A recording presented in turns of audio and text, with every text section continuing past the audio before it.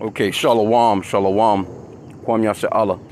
Koholoyimla, Yahweh Bashim Yahweh Bahashim Rakakadash. Double honors to our apostles and elders, a great millstone who rule well by the Spirit. Taught us this beautiful truth, and just want to say the water to all the H.I.M and Akwaf that's out here sincerely keeping the laws, statutes, and commandments of Yahweh Bashim Yahweh to the best of their ability. Jachanan Nawaf, just coming at you with another quick lesson, praying that it's edifying by the Spirit. And you can see Esau, man. This man really thinks, this man really has a God complex. He really thinks that he can do things better than the Lord, man. This man, he done made GMO food. He done made seedless fruit. He done, he's cloning down. He's making down meat in labs and, adding down pig parts to humans. So, and this man, he wants to put a C-hip in you. This man wants to put a computer in people, man. So he's not going to stop because he can never have enough. Esau can never have enough. This man is going to go, if he make it to Mars, he's going to Venus. If he make it to Venus, he's going, they can never have enough, and they're just not going to give up, man. And this is why Yahweh Bashim Yahweh is going to have to take them out of power. And this clearly shows you that they're the wicked too, because they are the ones that have the actual power to actually implement and pull stuff like this off. If a so-called black person, say you got a black so-called couple of black doctors or whatever, 12, a team or so, they got a lab. And matter of fact, they ain't gonna even allow Jake to get no damn lab. And if it's any research that's being done by Jake, it's gonna be overseen and overlooked at by Esau Edom, the so-called white man. Why? Because they're in control and this is their kingdom. But let's get off into some of this article, and it's just gonna show you this fool is not gonna stop, man. It says first successful womb transplant in UK raises ethical questions. The news that the first successful UK womb transplant has been performed at the Churchill Hospital in Oxford has been greeted as the dawn of a new era in reproductive medicine. The recipient is a 34-year-old woman born without a womb, and the donor is her elder sister who already has children of her own. Why was she born without a womb? Because the Lord didn't want her to have a womb. You see what I'm saying? As a matter of fact, let me get this scripture real quick. I was going to come back to this, but we can get this now. This is Genesis 29:31. And when Yahweh saw that Leah was hated, he opened her womb, but Rachel was barren. So the Lord is in control of those situations. He's in control. He's the father of spirits. Where do you think the spirits come from? To even be in a body. You can't just produce life if the Lord don't want it, man. You know what I'm saying? The Lord is in control of life and death. You get that in Deuteronomy 32 and 39. You see what I'm saying? And let's get Exodus real quick. Salak kind of reminded me of this scripture right here. Exodus 4:11. Yeah, this dude, man, out of his goddamn mind, man. This dude, he growing down meat in a lab, man, trying to give it to the people and trying to make you think that it's just as good. Get the hell out of here, man. This is Exodus 4:11. It says, and the Lord Yahweh said unto him, who hath made man's mouth, or who maketh the dumb, or deaf, or the seeing, or the blind? Have not I Yahweh? So the Lord is in control of all situations, man. You can try and get a damn womb all you want to. If the Lord don't want you to have no babies, you're not having no babies. It's that simple. But let's go back into it. Let's see what else they got. Won't be a long lesson. I just seen it and was like, by the Spirit, let's point Esau ass out, man. This guy, he must be destroyed, man.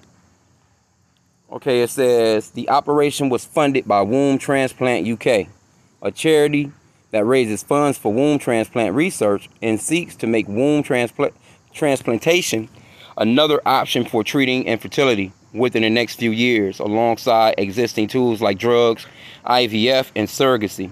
However, while the procedure may have life-transforming potential for some women, there are ethical considerations to take into account. What does the procedure involve? Womb transplantation is an intricate procedure in which one team of surgeons remove the womb from the donor and a second team transplant it into the recipient. Both stages of the procedure are serious operations lasting many hours, and the patients remain in hospital for days afterwards. Donor and recipient undergo extensive counseling before the transplant to ensure psychological suitability, and the recipient must take drugs that suppress the immune system afterwards to prevent her body from rejecting a new organ. See? It was just a whole bunch of damn trouble, man. Once the recipient has finished using the womb, she has further surgery to remove it so that the immunosuppressant drugs can be discontinued. Crazy, man. Since the first successful womb transplant in 2012, around 100 procedures have now been performed around the world. I didn't even know that. Leading to the birth of around 50 babies. Team in Sweden and U.S. have been particularly successful in pioneering the technique. Hell, Sweden is the one that's going hardcore with them implants already in them over there. Yep. It says, who might benefit? The potential beneficiaries of a womb transplantation are women who, for medical reasons, cannot carry a pregnancy. Around 1 in 5,000 women are born without a womb. And many other women are of childbearing age have their wombs removed due to cancer, fibroids, prolapse, or extremely heavy periods.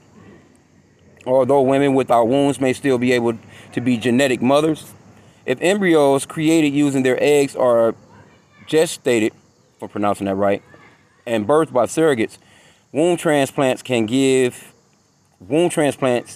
them the chance to carry and give birth to their own babies. How safe is it? The procedure is claimed to be medically safe for a donor and recipient, and there is plenty of data from over 50 years of transplanting other organs on safety and immunosuppressant drugs for recipients' unborn children. Womb transplantation involves serious surgery and significant recovery time, but so do many other types of surgeries that are designed not to save life but to enhance its quality. However, most other non-life-saving surgeries do not involve a living donor undergoing a highly invasive procedure with a long recovery period.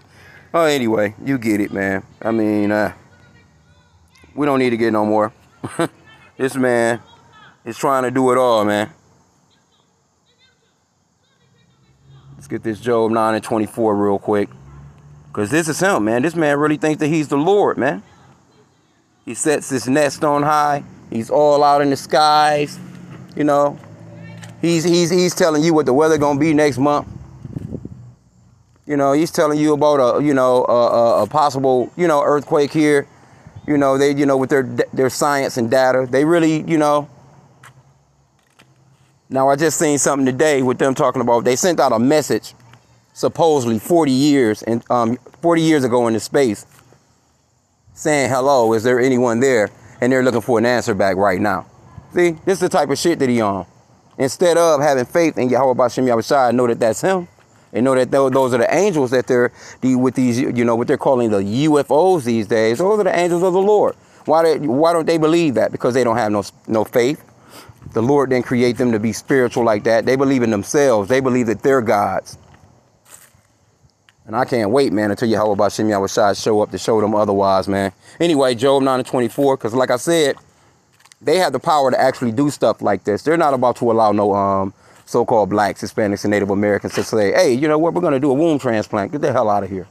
They're in control of the medicines. They're in control of the hospital beds. They're in control of the damn telescopes, stethoscopes, aspirin, Band-Aids, you name it, the damn gauze, you name it, man. They're in control of all of that. And overpricing and overcharging people for that shit.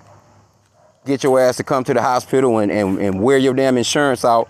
After the insurance is all drained, they send your ass back home, you know what I'm saying, with no results. This man is through, man. Job 9 and 24, the earth is given into the hand of the wicked. He covereth the faces of the judges thereof. If not, where and who is he? See, the earth is given into the hand of the wicked. He's the one that's running things. And he's slowly dwindling too right now. Matter of fact, he's quickly dwindling. Because you got these extra BRICS nations that's, joining BRICS right now. And things is about to get serious out here, man. You know what I'm saying? They're not, that dollar is failing. So they're about to go off into, from transplanting damn wombs to transplanting, they about to start doing these damn chip transplants or these chip implants, Salakia. They all into all this one of fused machine with human. So this man, he has to go. He's out here on his getting his Frankenstein on. You see what I'm saying? So we have to be on a lookout, man. And today is the Day of Atonement. It's, you know, it's pretty much over with over this way where I'm at. Still got about maybe an hour, 2 hours or so before, you know, the sun sets or whatever. But, you know, hey, it's been a good day of fasting. And we've been praying to Yahweh H.I.M Yahushua for mercy and for the downfall of this man's kingdom, you know. And we're praying, hey, we have faith that the Lord is hearing Hebrew Israelite prayers going up all day long today, you know. All day long, fasting, dry fast, no water, no food. And we're, you know, we have faith and believe that the Lord is hearing our prayers, man, because he see that we're making, you know, a physical sacrifice, so to speak, down here, man. We believe, we got faith. You have to have faith to be doing this, man. So, you know, the water to Yahweh H.I.M Yahushua for that, man. But he's going to get us out of this man's hands. But let me get one more real quick, because this is him. He's being revealed. Get 2 Thessalonians 2, let's start at verse 3. It says, let no man deceive you by any means, for that day shall not come except there come a falling away first, and that man of sin be revealed, the son of perdition. And that's what's happening right now. This is the reason why you're seeing so much shit. Everything, things are just being shown that this man, he's the wicked. He got to go. Because if he continues to rule, nothing would last, man. Nothing can live with this man continuing to rule another 25, 30, 40, 50 years. I can't even say 100. The hell out of here, man. Verse 4 says, who opposeth and exalteth himself above all that is called God, or that is worshipped, so that he is God, sitteth in the temple of God, showing himself that he is God. Because they have a God complex. They really believe that they can, you know, they're trying to blot out the sun. You know, they're trying to, you know, give you, you know, new fruit. They fusing shit. Hybrid this, hybrid that. You know, trying to do all different types of stuff that, you know, they want to be all seeing, all knowing. That's the reason why they want to chip you. They want to, you know, count your damn carbon footprint. You know, all different kinds of stuff. This man is into everything, man. And he just wants to turn you Israelites into perpetual slaves. You so-called blacks, Hispanics, and Native Americans, man, they already have us in captivity. That's not enough for them. They want to actually put a goddamn computer in you, a damn black box, basically, a locator. You see? Be able to tell your blood sugar level. They want to know you sitting on the toilet. You know?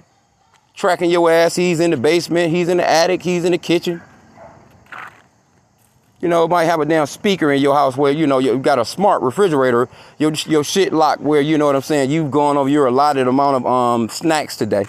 Well, the smart refrigerator won't even let you in. Or your carbon footprint get too high, you know, because, you know, they got smart doors now. They're smart lock your ass in your house. So all that integrating, this is where this shit is going, man. This man wants to turn the entire planet into a prison. Which it is already. I mean, you know, but he really wants to just really take total control of the people, man. And stuff like this, it shows you exactly how he's getting down. Who the hell thinks of transplanting a fucking womb, man?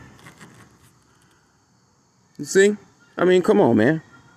He's out here, he's telling you about 8 glasses of water per day you need 8 hours of sleep, you know. We got this medicine for this and this medicine for that. He'll run down all the side effects on you real fast on TV, you know what I'm saying? But you know, to get rid of one thing, you got to collect 8 more damn things. You know, I'm dealing with my uncle. We could just, you know, come from the hospital, you got fucking 12 different pill bottles. Like, what the fuck, bro? You know, none of that shit is gonna make you better, man. So it's all a game with this man, man. He wants to research, all in the name of research. He'll come on, man. I just done the lesson the other day. I think it was maybe yesterday or the day before, where they was talking about how they was secretly testing radiation on people back in the days. I think they call it the Manhattan experiment, and they just injecting people with shit, man. And just like they done with Jake when they was injecting Jake with syphilis, trying to see how he would react to it, just torturing Jake, man. Had the medicine for it and everything. But he's actually then slithered his ass into the hood and actually used, you know, our people to do it.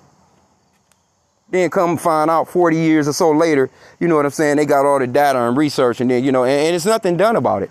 So that's why we tell you, be careful when it comes to this man, because guess what? He's telling you to put those damn diapers back on your face right now. He's telling you that the hospitals are being filled back in right now. And you know what I'm talking about. You know what from. That jumpy. You know what I'm saying? That Capri Sun. That jump shot. You had Jake come out here and roll their damn sleeves up. Now they telling you that it's time to do it all over again with the Boost Mobiles. Come on, man. Y'all better beware of this, man. That's why the scripture says never trust thine enemy. Like his iron rusteth, so is his wickedness, man. He's going to show you. And it actually says that though he go crouching and humbling himself, you know, take good heed of him. Beware of him. That's a commandment from the Lord. Because if you don't, and you go and just let this fucking man just experience, he just, you know, he's telling you, you know, something gonna help you, and you don't really know. People don't even really know what they're going to get when they really go to these places, man. They just trust in this man. When it comes straight down to it, he's gonna use that cunning, slithery snake shit to try and get you to come through and put a goddamn PlayStation 5 in yourself, and you're gonna be destroyed, man. Because he got the technology to do it. See, I didn't know that I didn't even know they was even doing nothing like this. They've been, you know, this man perfected transplant, man. Transplants.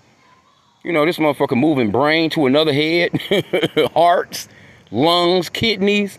So you know when he's doing stuff like that, that shit takes a lot of practice. So a lot of people got to go to make sure these things happen. Well, let me get verse 4 again. It says, who opposeth and exalteth himself above all that is called Yahweh, or that is worshipped, so that he, as God, sitteth in the temple of God, showing himself that he is God. See, and most people, you know, they believe that you know, when somebody says God, instantly a so-called white man pops in their head. You can Google it right now. It's gonna be more likely a so-called white guy pops up. You know what I'm saying? If you put in God, you put in Jesus, of course it's gonna be blonde hair, blue-eyed white guy. So they done slithered their way into that. A complete damn lie. They got people going to church, spending billions and billions and billions.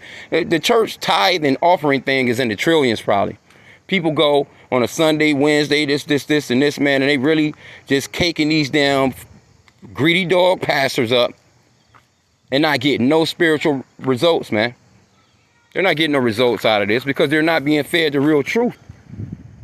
Matter of fact, this man that came up, he's in control of even the seminary school. He's telling you how to teach the Bible. The damn devil has universities teaching more damn demons how to teach the Bible, and a lot of those people are sincere. They're sincere. A lot of them, they have a zeal for Yahweh, but not according to knowledge. But this man, to get to become a preacher, you know, or to become a minister or a reverend or whatever you want to call it, you got to go to this man's school. And it's really like college. It's like, 4 years. I guess you can go and get, you become a doctor. You hear some of these pastors talking about, Dr. Leroy Thompson. A doctor of what? Basically, he's telling you he's a doctor of the scriptures, but he had to go to the so-called white man to become that doctor of the scriptures, which telling you that he's actually going into chains. They give you a couple of little things that you need to know, send you into a church, and them pastors be caking, man. For decades, they be caking. And then they pass it on to their children. A lot of the times, they daughters. Caking. Generation to generation, caking. Some of these churches been around, man, forever, man. Caking. Straight up, but that's another lesson, man. I just wanted to touch on this right here, though, because Esau Edom is out here. He has a God complex, and he's further going to push that. He's further going to push that. This man, and he's prideful. He's prideful. He really doesn't think that, nothing is better than him and his science and his data, man. They got labs all over the world. They fucking with animals. They fucking with diseases, you know what I'm saying? They got a CDC where they in them big ass bubble suits with the fucking big ass, look like they in space, in an astronaut suit, putting together a damn mosquito with a fucking beetle or something. I mean, this man is in control of all that stuff, man. He's constantly coming up with weaponry. He used everything as a damn weapon, man. But anyway, I just wanted to just touch on that for a hot sec, man. So keep an eyeball out on what's to come as far as them wanting you to roll that sleeve up a few more times. You got to leave that alone, man, because it's going to come to a point where you're going to have total one. You should have total 100% faith in Yahweh anyway, you know, because it's going to come a point where this man is going to present to you an ultimatum. You're going to take what I got for you and you eat and live, or if you don't, you know, we're going to basically blackball you, and you take your chances, so to speak, which we're going to, hey, we running with the Lord, man, you know, or we want to. That's the, you know, we're praying to the Yahweh B'Shem Yahushua that we will have complete faith in him. Complete faith in him. Whether we out here on the streets, living out of a damn cardboard box, I don't give a shit. Trusting in him until he makes the moves, man. But the Lord said he's going to look out for us anyway, but you got to have faith. You got to have faith, and it's got to be unwavering, man. Don't get to, you know, letting eat. So I know we got, you know, a lot of us got families, got babies, you know, got kids, got wives. You know, you got your women, got husbands, and it's true. Grandmama, you love grandma, you love your favorite auntie, you love your favorite uncle, and a lot of them they're gonna go and get that shit, and they're gonna be looking at you like, why aren't you doing it? And they could actually help you out for a while, and then they're like, yeah, no, you better go on down there. Don't let nobody talk you into it. But anyway, man, this man, his kingdom is falling, and it's falling swiftly, and it's a beautiful thing. So with that, I pray that this lesson was edifying. Kwam Yashala. This man out here he's transplanting wombs, man. So you already know what's next. You know the alphabet, get their hands on this here. Come on, man. They're already trying that with the alphabet people. But anyway, shalom, shalom.